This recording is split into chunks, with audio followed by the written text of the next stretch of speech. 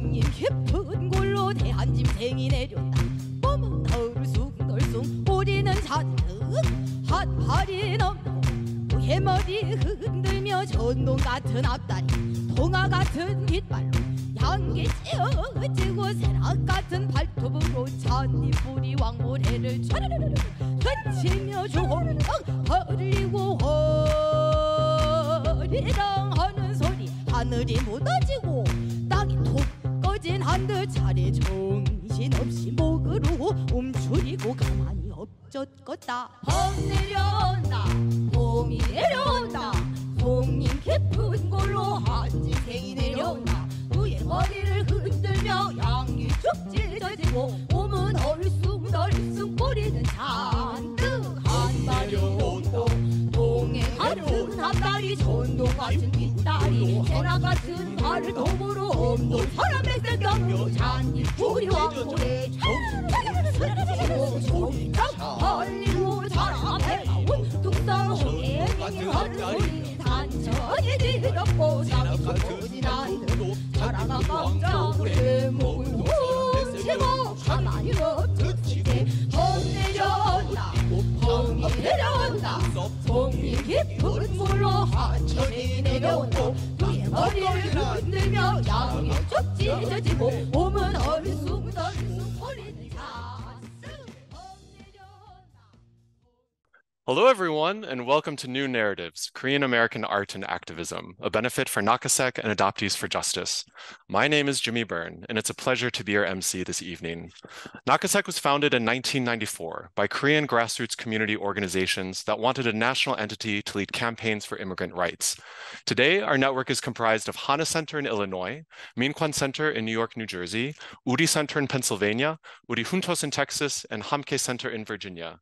And together, we have been a leader among Korean and Asian Americans in the immigrant justice movement for the past 3 decades, an important part of which has been our project Adoptees for Justice, advocating for citizenship rights for all intercountry adoptees. We appreciate this opportunity to celebrate our 30th anniversary with you all. Thank you for being here. I'd also like to acknowledge our sponsors and host committee. You have all helped to make this fundraiser a huge success. No matter the amount, we appreciate everyone's support in joining our journey to justice. For those who have capacity to give a little more, please consider making a contribution throughout the program. And you can also purchase raffle tickets to win some fabulous prizes that were donated by our panelists. All you need to do is scan the QR code at the top of our backgrounds or click the link in the chat. Winners will be contacted tomorrow. And if you have questions for our panel, please use the Q&A function at the bottom of your screen. Our moderator will try to get to as many as possible. I'd now like to hand it over to NAKASEC's board chair to share a few words. Welcome, Lee Moksa님. Good evening. My name is Eunsoo Lee. I am one of the founding members of NAKASEC, and I cannot believe we have reached our 30th anniversary. I first came to the United States in 1978 and landed in Denver, Colorado, where I was able to find other Koreans, believe it or not. As I met with more and more Korean immigrants around the country, we sought to support the pro-democracy movement in South Korea, and recognizing that we needed to build power among Koreans in the United States, we eventually founded a NAKASEC to lead campaign for immigrant rights. Our 4 core values are live right, know your roots, live strong, and live together. Some of the other co-founders are here tonight, and we believed that if we embrace these values in everything we did, we would build a multi-generational, multiracial movement that will achieve a better world for all of us. Now, 30 years later, I am so proud of what we have accomplished and how we have adapted and continue to adapt to meet the needs of our immigrant community. We give thanks to all of our event sponsors, and thank you to everyone who has joined us tonight. I will now turn it over to NAKASEC co-directors, Becky Belko and Jung-Woo Kim. Thank you, Imok-sanim, and annyeonghaseyo. Hello, everyone. We appreciate all of you. The last year has been so productive, and we could have not done it without your support. We co-organized 3 national community building and educational convenings, one in Houston for our entire network from 6 states, one in California for our undocumented leaders, and one in Colorado to build Asian and Black relationships with the UndocuBlack network. Through our Citizenship for All campaign, we defended DACA, urged legislators to create a pathway to citizenship through adjusting the registry, and advocated to recapture family-based visas with the Value Our Families Coalition. And through our adoptee-led project, Adoptees for Justice, we educated legislators and the public about the Adoptee Citizenship Act, conducted over 150 legislative visits, including a trip to DC just a few weeks ago, and provided mutual aid, legal support, and other services for intercountry adoptees without citizenship. Thanks to your support, we're able to continue this important work. And now Chungwoo will share about our plans for this year. 안녕하세요. We appreciate all of your support, and we need you in this critical year for our communities. The NAKASEC network will be throwing down for the 2024 elections in Illinois, New York, New Jersey, Pennsylvania, Texas, and Virginia. We need all hands on deck to reach out to voters, engage them in conversation about issues that matter to them the most, and encourage them to vote. We also need to combat the misleading disinformation that is targeted at our community. The theme of our event this evening is New Narrative, and it is very appropriate for our work this coming year. Many forces are trying to make it look like immigrants are the problem. We must share our stories and uplift new narrative that truthfully represent our beautiful immigrant community. And as Reverend Lee said, we must build a multi-racial movement towards a more just and equitable world for everyone. Together, we can do it. 할 수 있다. I will now pass it back to Jimmy. Thank you, Becky and Jungwoo. That's right. Now is the time for new narratives about what it means to belong as Asian Americans in this country. We're too often labeled a model minority and the perpetual foreigner, and one of the most powerful ways to take action is to tell our own stories. Both activism and storytelling can take many forms, and who better to speak to this than artists, whose work connects hearts and minds around universal issues in unique ways. We are honored this year to partner with a diverse panel of Korean American artists, including members of Korean American Artist Collective. Their mission is to provide resources and opportunities for Korean American artists to collaborate and tell their stories. Providing the support will build solidarity and bring about a more just and liberatory future. The collective has been a generous supporter of NAKASEC and other social justice organizations, and I encourage everyone to check out the beautiful work available in their online store, some of which is hanging on the walls in my home. I'm now going to pass it over to the extraordinary Hannah Bae, whom I had the pleasure of meeting in New York just a few weeks ago, along with Coleen. Hannah's going to introduce the other panelists and moderate our discussion. Welcome, Hannah. Thank you so much, Jimmy. Thank you, everyone, for coming tonight. This is amazing to see. So my name is Hannah Bae. I'm a Korean American journalist, nonfiction writer, and an illustrator based in New York. I've been an admirer of NAKASEC's work for many years now, and seeing that slideshow at the beginning of this program was really moving. I'm a member of the Korean American Artist Collective, and I was so pleased to contribute to the Jeong portfolio that benefited NAKASEC and other community groups. That was one of my most meaningful experiences when it comes to the theme of art and activism. And that Jeong portfolio was all about us as Korean American artists mobilizing in our grief to pool our work after the Atlanta killings, to do something big to build up our communities. In journalism, which is the field where I started out, activism is really frowned upon. So I'm really glad that I get to work in more creative spaces now and to get more involved in political activism. So for the raffle, I'll be contributing a set of 20 postcards from my collaborative illustration project, Eat, Drink, Draw, which is created by me and Adam Olsner.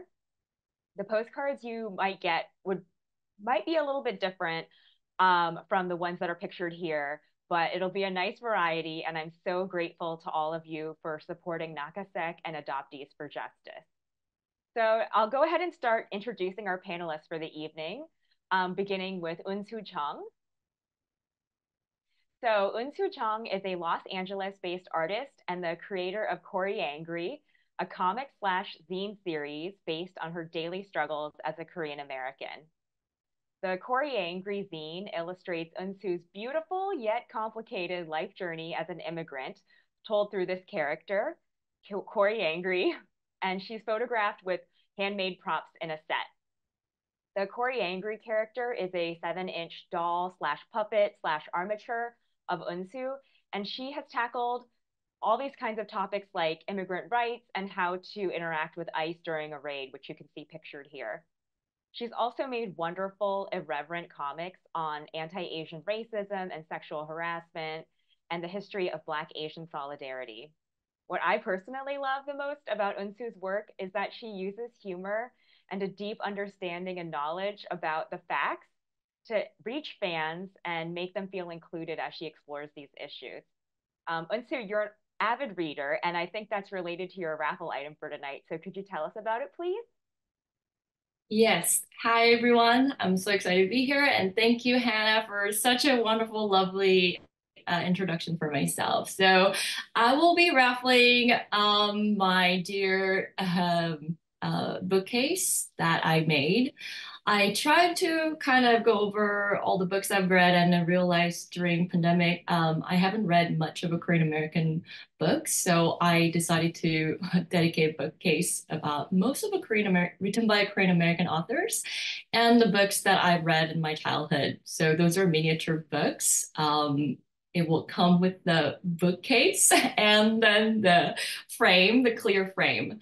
It took a really long time for me to kind of put it together, and I just felt like so much love for it. So I'm really glad that this beautiful bookcase will be raffled off to this good cause. Thank you so much, Eunsoo. It's such a meaningful contribution, so I'm so grateful. And everyone, if you want to follow Eunsoo online, her handle, which is also in her Zoom background, is Cory Angry on social media. So please keep in touch with Eunsoo. Next, I'm happy to introduce Aram Han Sifuentes. Aram Han Sifuentes, she/they, is a fiber social practice and performance artist and educator based in Chicago who creates participatory projects around themes of protest, voting rights, citizenship, and immigrant justice. Much of her work revolves around skill sharing, specifically sewing techniques to create spaces for empowerment, subversion, and protest. Since 2016, her protest banner lending library has helped people make thousands of banners and workshops, and it's created lending libraries of donated protest banners. Aram is also a NAKASEC board member, and she has worked with Chicago affiliate Hana Center through a project called Citizenship for All, Storytelling Through Nongi Making, which uses these Korean folk banners called nongi toward collective work to achieve immigrant and racial justice. I'm excited for you all to learn more about Aram and her truly interdisciplinary work tonight. But first, Aram, can you please tell us about your contribution to the raffle? Yeah, thank you so much for the introduction. So I sewed together a banner bag. So it is a bag that's double-sided, and then you unzip the sides and it turns into a double-sided banner that says on one side, no justice, and on the other side, no peace. That is so rad. I love this. Thank you so much, Aram. Next up is Alex Myung. Alex Myung is an LA-based animator and a filmmaker whose work finds new intersections within his queer Korean adoptee status. It is often informed by the decade he spent working as a technical designer in New York for fashion houses such as Diane von Furstenberg, Tory Burch, 3.1 Philip Lim, and DKNY. Here's a look at some of Alex's stunning personal work. And Alex is also a lead background designer for an upcoming Netflix animated series. And his animated talents tie into his raffle contribution tonight. Alex, can you tell us about the piece that you're contributing to the raffle? Yeah, so this is a poster for my short film Arrival. It is a film that I did, came out in 2016. It premiered at the Seattle International Film Festival and went on to screen at a little over 20 international film festivals. It currently has 4 million views on YouTube, and it's about a young man struggling to come out to his mother and how it begins to affect his relationship with his partner. So I will be contributing this lovely 11 by 17 signed poster. So if you want that hanging on your wall, act now. Thank you, Alex. I loved Arrival so much. And I'm happy to share that Alex is currently working on his second animated short film. It's called Home Game. And it's about an adoptee who is forced to confront his existence while out buying milk. And I can't wait to see it. So, next, I am pleased to introduce our final panelist, who is Coleen Baik. Coleen Baik is an artist, designer, and writer based in NYC. She's also a member of the Korean American Artist Collective. In 2015, Coleen supported a delegation of international women crossing the Korean DMZ to call for an end to the Korean War. It's an experience that has had a profound impact on her perspective and her work. Coleen has been making experimental animated short films for the past 4 years, screening at Brooklyn Academy of Music, Everyman Theatre in London, and in domestic and international film festivals. Her latest short, Amma Nara, Motherland, is a 6-minute meditation on grief and loss on a personal and national level. She's now working on an essay collection called Absences, and the first in this series was published last month in Roxane Gay's The Audacity. She documents her creative process on a bi-weekly Substack called The Line Between. Today, Coleen is donating an original art print from her 2022 film, Chame. It's a 2.5-minute short in the oral history tradition featuring multiple generations of women in her family. It's narrated by her mother, who's remembering her own grandmother about the time that she was pregnant with Coleen. Coleen, can you share a few words about the original art that you're donating to the raffle, please? Yes, absolutely. Thank you so much, Hannah, for that kind introduction. First of all, I just want to echo what everyone has been saying, which is just thank you for having us, and just really excited to contribute and support this important work that NAKASEC is doing. So as Hannah mentioned, I'll be donating an original fine art print to the raffle. It's called Taemong, and Taemong is a word in Korean that describes a dream where an unborn child appears to the mother as an animal. It's kind of the Korean version of the gender reveal, I guess. And it's a still from my film Chame, the film that Hannah was just talking about, and it's a moment where this old woman, my great-grandmother, transforms into a series of these really powerful beasts as she sets off on this journey to procure this out-of-season Korean summer fruit, chame, to fulfill pregnancy cravings of my mother when she was pregnant with me. And so this image captures this pretty dramatic shift into this journey, and it's a manifestation of what I like to think of as the strength or power of the love my great-grandmother had for my mom, the kind that we call 정성 in Korean. And the print is 11 by 17 inches, including the white border that accommodates matting. The artwork itself is 8 by 14, I believe. And it's printed on German etching art paper, which is pretty thick, luxurious. It's printed with fade-resistant, archival grade ink, and it's one of a limited edition of 8, meaning that there's only going to be 8 of these out in this form in the world. So whoever gets it, you'll have one of them, and I hope you really enjoy it. I'm super humbled to offer it as a gift to NAKASEC for the raffle. Thank you so much, Coleen.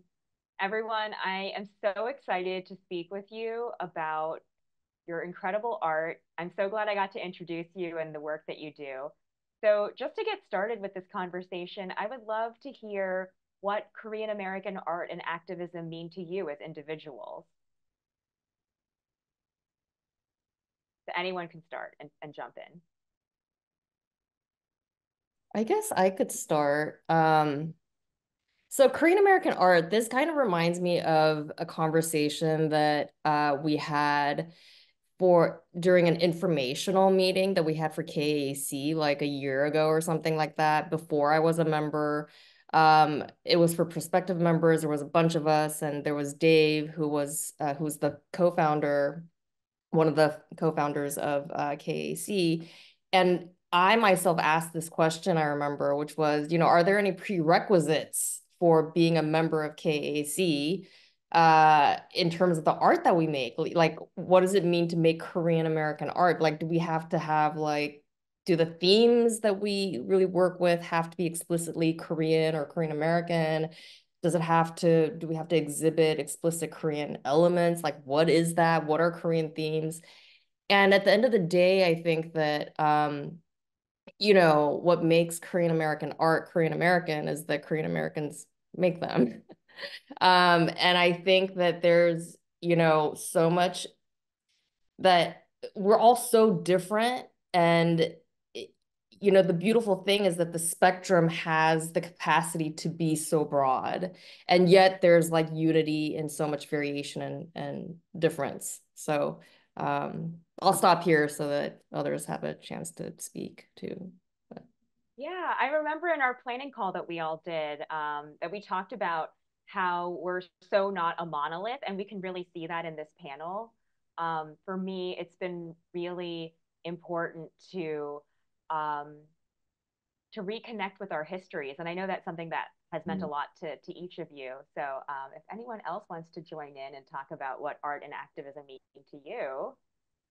I can go. I think activism, it exists in a space where there was some sort of oppressive system, right? And, the two ways in which these systems, guard themselves from change is through erasure and displacement. And so when I'm thinking about all of this in terms of my position as a Korean American adoptee and the motives, whatever they are, behind this nationwide expulsion of children, across the globe, not only have we been physically displaced and disconnected from one another, but we've also lost this access to national and familial history. And so, like you were saying, Hannah, this is an imposed erasure of our past, and that is the oppressive system. And when that extends further and you're talking about queer adoptees like myself who are even more isolated from each other or have been ostracized even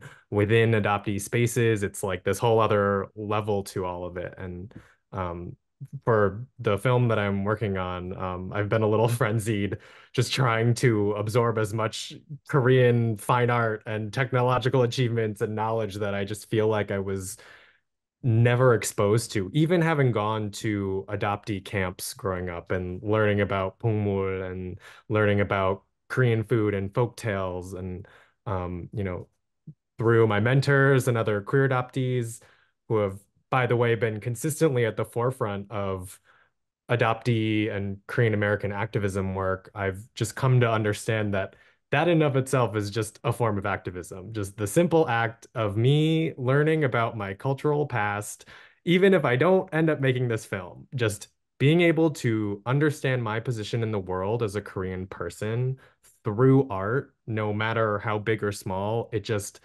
makes a huge difference, because I will take that knowledge with me and it will affect me in unquantifiable ways, even if it's subconscious. And, because never in a million years did the US or Korea think that the internet would exist and we would find each other and start questioning the morality of our adoptions and its potential role in Korea's ascension to, being what is now a global power.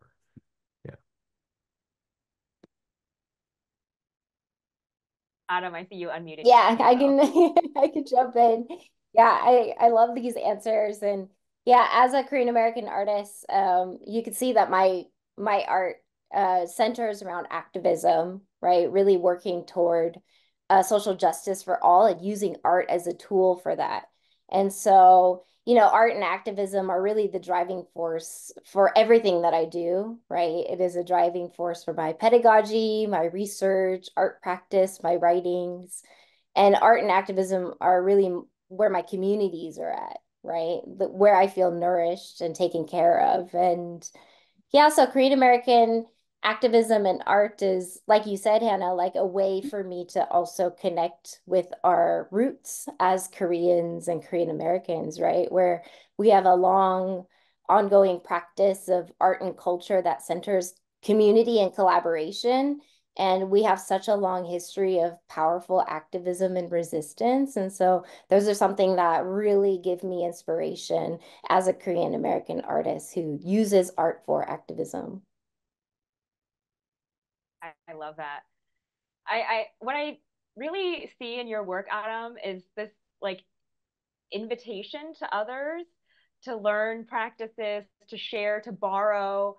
It's so beautiful to see. And Eunsoo, I feel like you have done so much to really make activism and history and knowing how to stand up for ourselves so much part of your work. Can you tell us a little bit about how you were able to connect with that? Yeah, I was really afraid to speak up a lot of things growing up, and I wasn't really allowed to talk about my immigration status. I was formerly undocumented. And so I don't even know when I started my activism post. I think that like naturally, by being undocumented status itself was just politically like somehow I was engaged in that already. And having my character as like a moniker to using that to talk about the issues that was really like eating inside was really refreshing. And it was reframing of this frustration. And it kind of gave me more courage and courage to reject and courage to kind of redefine the story that I've been told. I just wanted to do it for myself. And somehow it touched more people and I gotten a lot of good connection from my work because I think part of it is because I don't put my face on it, honestly. It's a character that anybody can place themselves into. And I think the activism is the fact that that you don't necessarily have to go on a physical protest. There's different ways to be engaged in activism, and sometimes people forget that a lot. Their translation work is part of the activism. There's a lot of like other ways to be engaged in activism, and I chose to do it in a comic format where people can maybe think about it, what I'm talking about, and adding a little bit of humor doesn't always hurt. So that's where my activism lies in. Yeah, I love that. I feel like just the fact of your existence as a formerly undocumented person is political. And I feel like so much of your art and its political leanings come from that history. So for the other artists on the panel, I'm curious as to whether there was an issue or a moment that you felt called to activism in your practice. Was there anything that drew you in particular?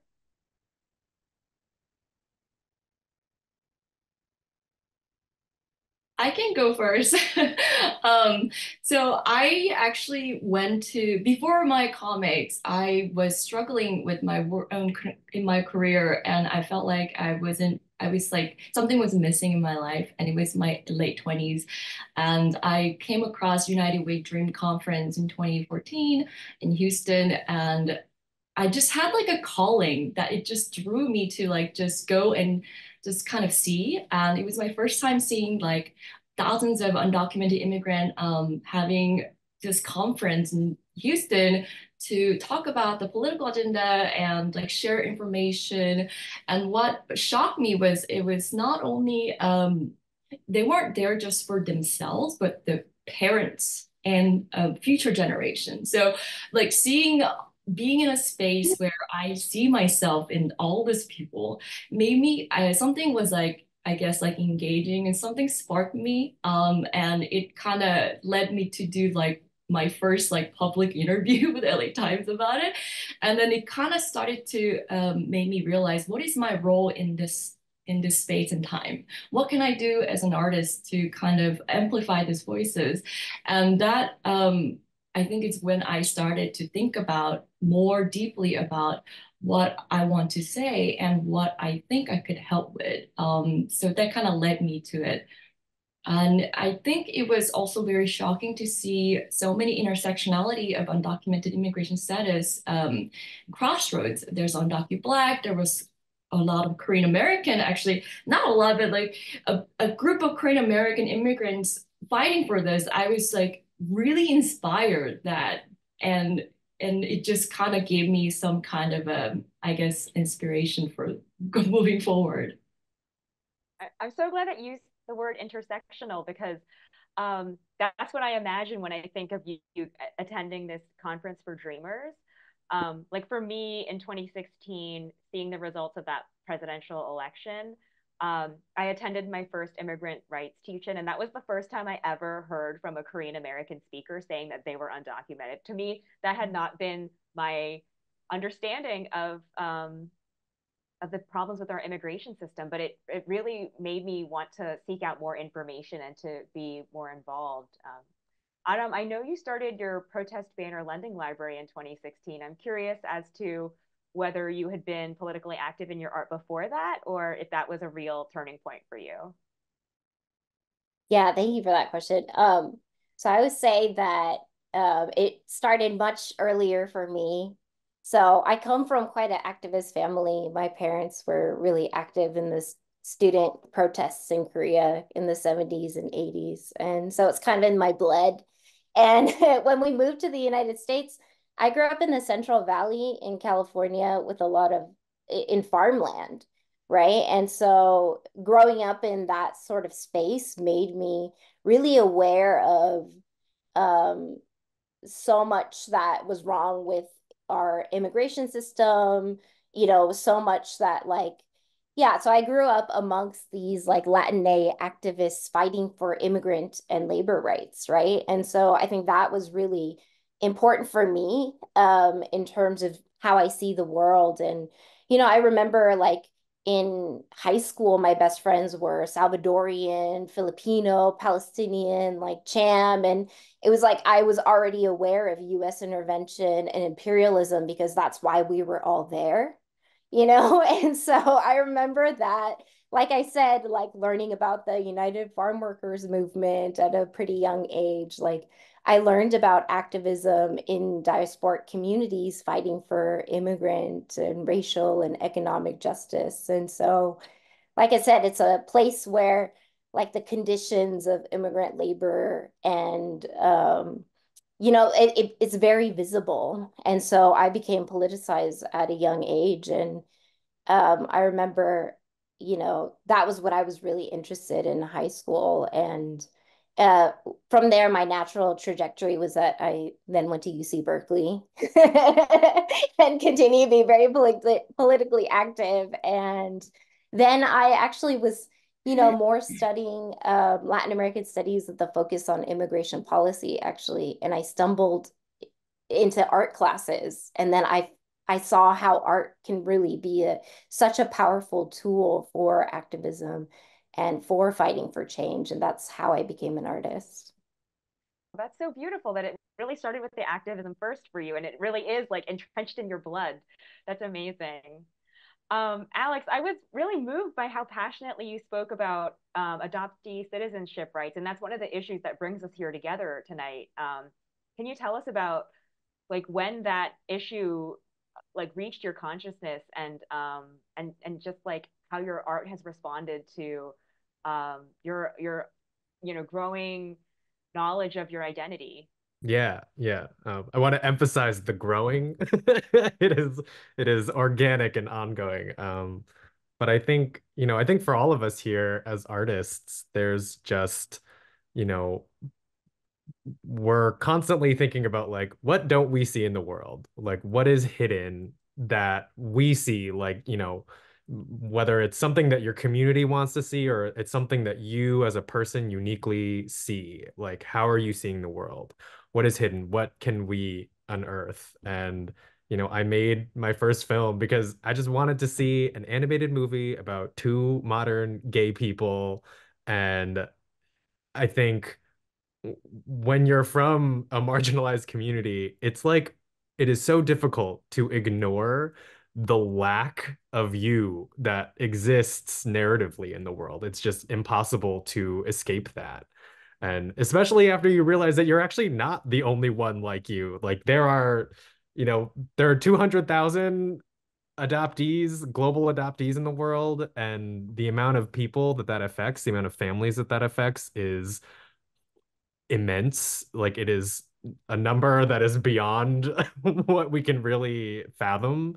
And so, I think for me, it was very accidental. It's like I'm just trying to write things where, I don't want to like rehash anything. So I'm like, okay, what hasn't been told, what hasn't been said or uttered, or what are things that, people that I've met along the way are really trying to advocate for or fight for, and representation wise.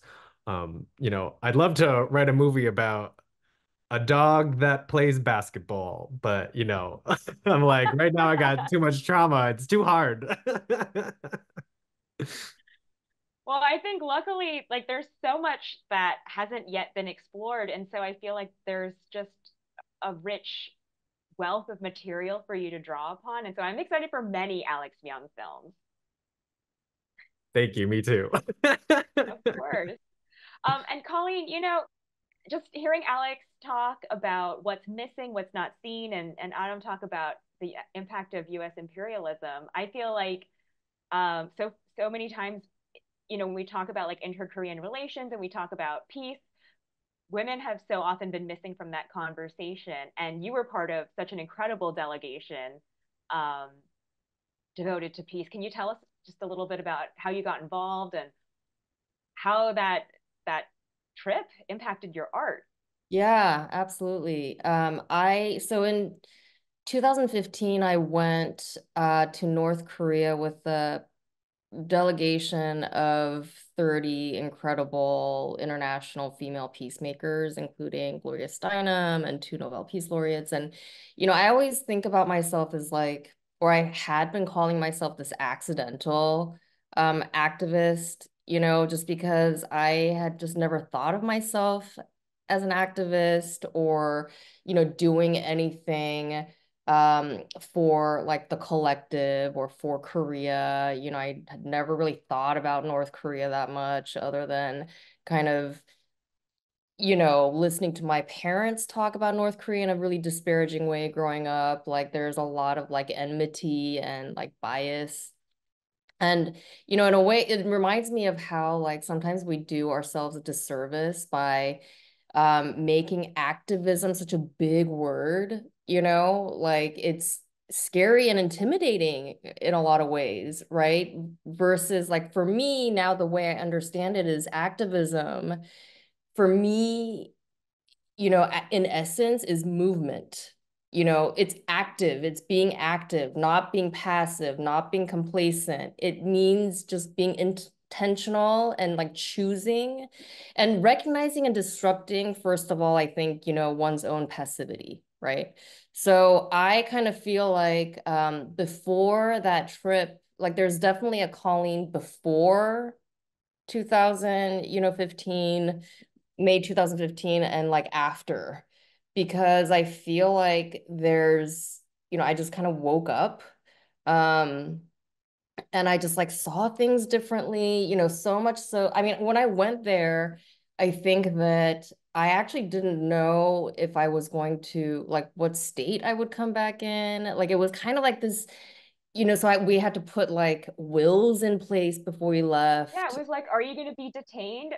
Yeah. So it was like, do not Like, resuscitate order, I mean, you had to really think about these things before going on this thing, even though I didn't think anything was going to happen really, but I still like went through these steps. And just being around North Korean women, we went there with like no rose-colored glasses. We knew there was like orchestration, there were things that couldn't be said, but the connection was real. When we said goodbye at the end, we were just like bawling. We were like crying because we had these like very personal connections that were not political. And I think the role of art also like that I really recognized in that experience was the personal. One very concrete example that I want to give is that I never knew how important music and singing was in activism. I mean, I just never realized that, even because it seems very obvious now, but I remember this not only in a context of like confrontation and danger, like when you're marching or whatever, it orchestrates you, it galvanizes you. It's a way to communicate with others with you that like we're on the same page, we're doing this together. But one very like interesting thing for me was on the bus. I remember like the North Korean women started singing Arirang, which is a very, very old Korean folk song. And we sing it on both sides of the DMZ. And so I really thought about how like, wow, there's really stuff that is like older and more enduring than violence and war. Um, and and I think ultimately the role of art is to unify and connect and make us feel less alone. And I just really like thought about how strong art and activism are like linked, how strongly they're linked. Anyway, so I love that. yeah. It makes me think of this documentary that I saw. I can't recall the name of it, but it was about a peace delegation that wanted to play. It was an orchestra that wanted to play Arirang at the border, and they were blocked. And so they got as close as they could, and they performed. But they were like, "This is how we wish for our peace." So, and of course, yeah, it can be heard across the border. So, yes, like, exactly. Sound carries. Yes. Those So I see an amazing question in and I want to invite other folks to use the Q&A function or the chat to please share your questions. But I'm going to pose this to all of you panelists. So this is a question from Kat. Have any of you noticed a difference between how society views activism versus how you personally view activism? How does activism change your perspectives? I know, Coleen, you talked about this a little bit, but for the rest, I would be curious to hear your thoughts as well.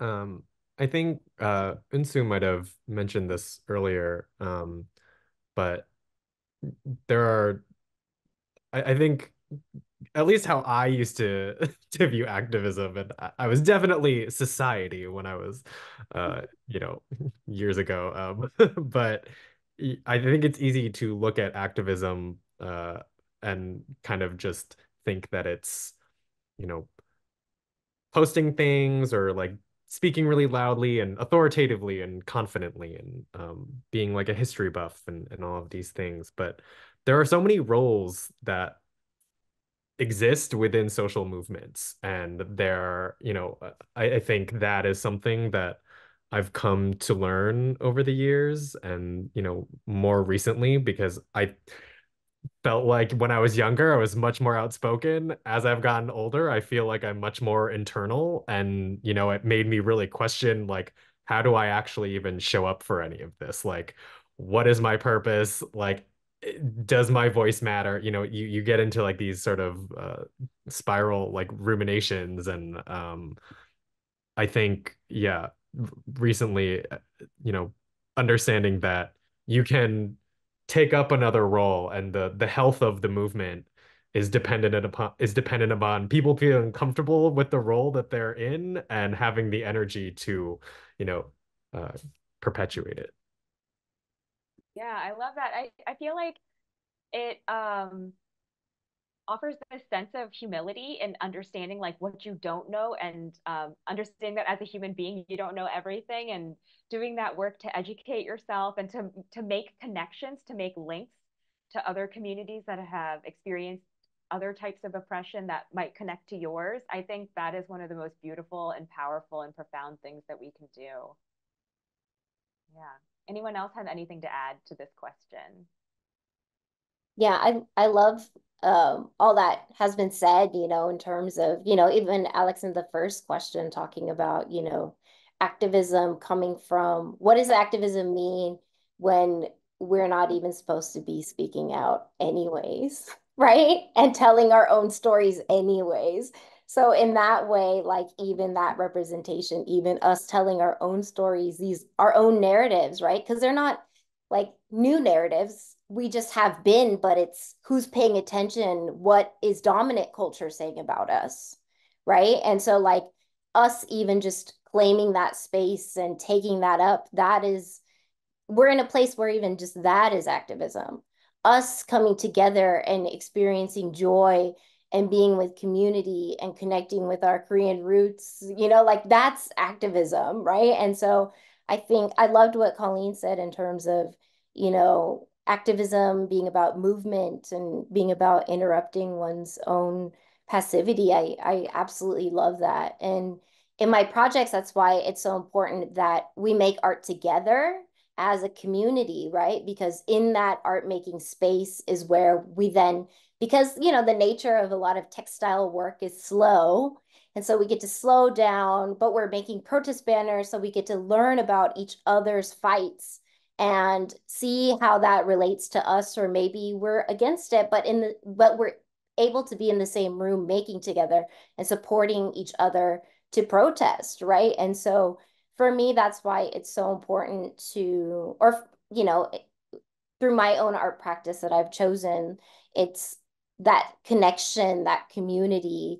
And like Coleen said, oppression is so, and Alex, you talked about too, it's so uh, good at making us feel alone, like we're suffering by ourselves.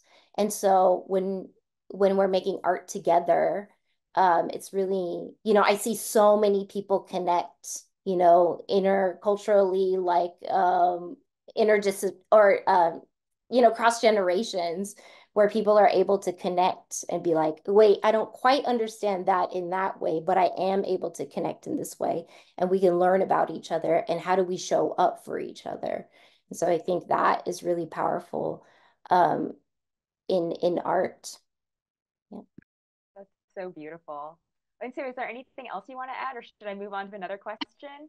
No, I do want to, I guess I could kind of echo and add, I think we often underestimate the power of a vulnerability, and what really truly connects us is not the differences, but the human connections of emotional things. And I feel like that it's often overlooked. So I think I really, from my perspective, I try to use that, channel that vulnerability in my work to connect with people. Sometimes I would have challenging questions in events that I would be, and it takes me for a second to understand where they're coming from. And it's because they don't have knowledge or like language to really connect with me, but they want to.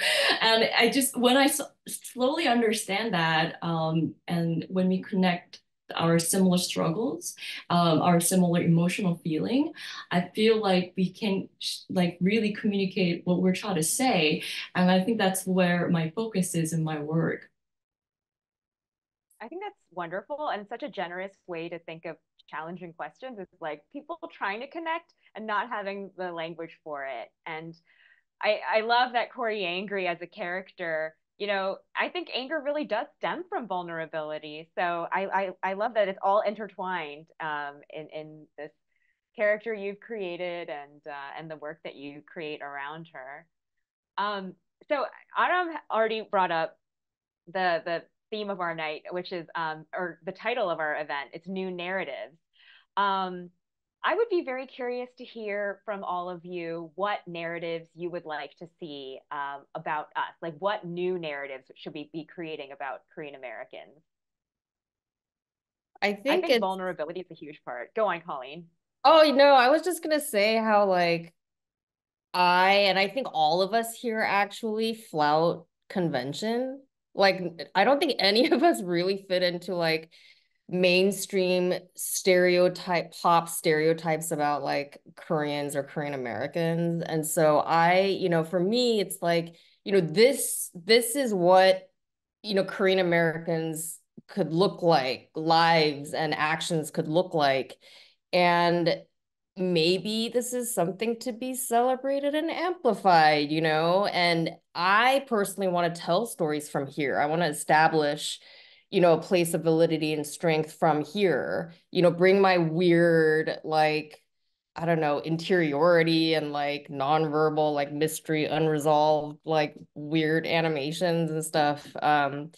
And talk about feeling versus thinking, and also really like to get more tangible, and concrete, I'm really interested in like going back to old forms of storytelling like pansori, drum work and salpuri, and traditional shamanic rituals, and really like learn more about them, and bring them into kind of like the new, like I'm just fascinated by old forms of storytelling, things like proto animations, like on cave walls that animate through firelight. Like there are so many things that are, again, very enduring, old, ancient, that are like beautiful. And I think there's so much there in our own culture. So that's kind of what I'm interested in.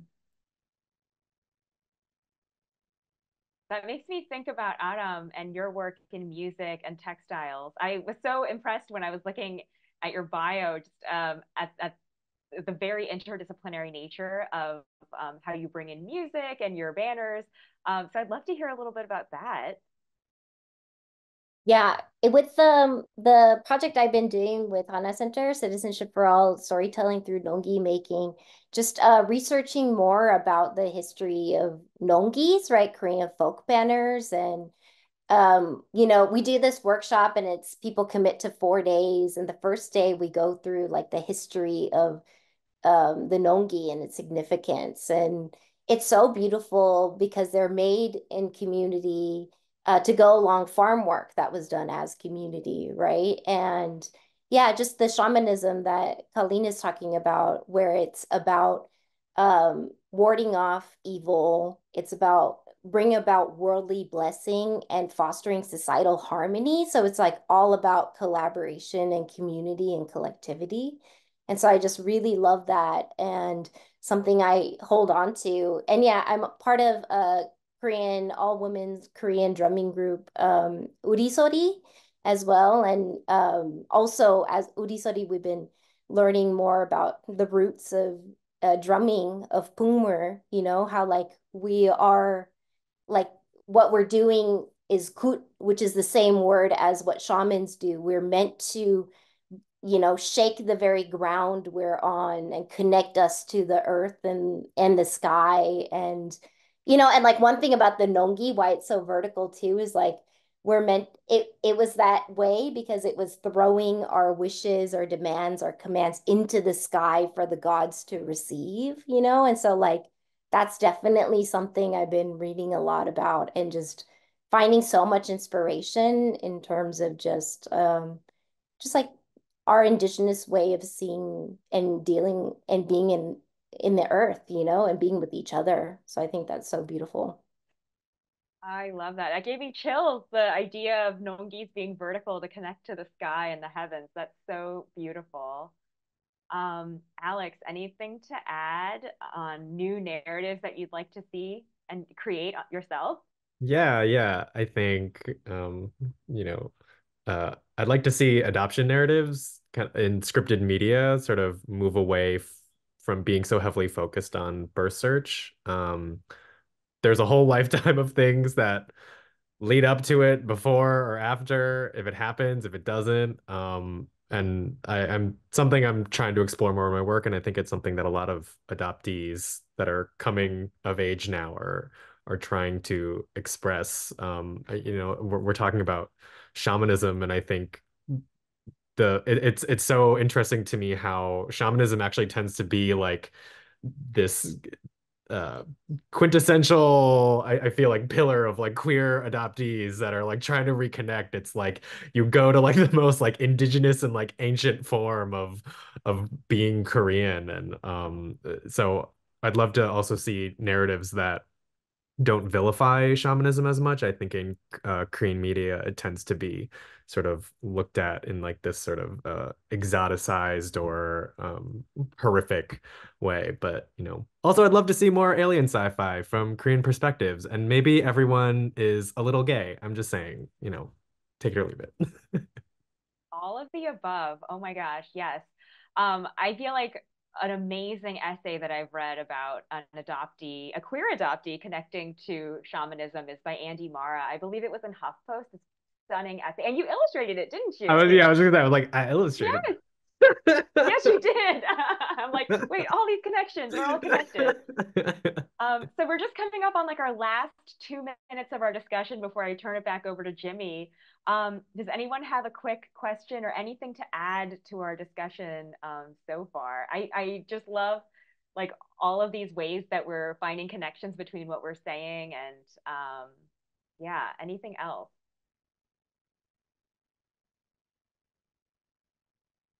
I'm just super excited to be here and super inspired. And yeah. Oh, I don't know if that was for the panelists or asking questions of but I just really love all your art practices and just so excited to share space with you all. Yeah. Absolutely. It is really such a joy to be able to celebrate Korean American art across the spectrum through this panel, like different disciplines that are represented here, the ways that we connect, and just all the ways that we're vibing off of each other. It's such a joy. And I'm really glad that we're able to do this for NAKASEC and Adoptees for Justice. So yeah, truly thank you all of you for giving your talents and your genius to this discussion. And thank you to all of the attendees for supporting these amazing organizations and for tuning in and just engaging with us in such a wonderful way. Great. So Jimmy, I think I'll turn it over to you for our last wrap-ups. Oh, thank you. Well, that flew by for me. And It really conversation was did. amazing. Thank you, everyone. Wow, and we had over 180 attendees at one point. That's amazing. Thank you, everyone, for showing up to support us. I'd especially love to thank Hannah, Eunsoo, Aram, Alex, and Coleen. We're truly honored to showcase this incredible talent from our community and appreciate your support of NAKASEC and Adoptees for Justice. Before we sign off, I'd also like to give a shout out to two Chicago-based Korean American artists who made contributions to this event as well. Sejin Lee donated a beautiful painting of the South Korean flag on handmade paper as a bonus raffle prize. And Izzy Cho designed this charming commemorative sticker, which we are going to send to everyone who supported this event. So keep your eyes out for that in the mail to come. I'd also like to thank the NAKASEC board and my amazing team for everything they've done to make this event possible, especially John Kim. I think he's an unsung hero. If you've seen our social promotions, our emails, he's been designing all of that and also has been command central tonight. Better him than me. All right, I've just received the current total from my colleague Megan here of our fundraising efforts for this event. There's still time to buy raffle tickets and make donations, but as of now, I'm thrilled to share that we've exceeded our goal and raised $63,265. Thank you, everyone. That is amazing. Please be sure to follow our incredible panelists on social, as well as NAKASEC and Adoptees for Justice. I've had a blast being your MC for this special occasion. On behalf of everyone on my team, I offer our deepest thanks and appreciation. Live right, know your roots, live strong, and live together. Good night. Thank you. Good night.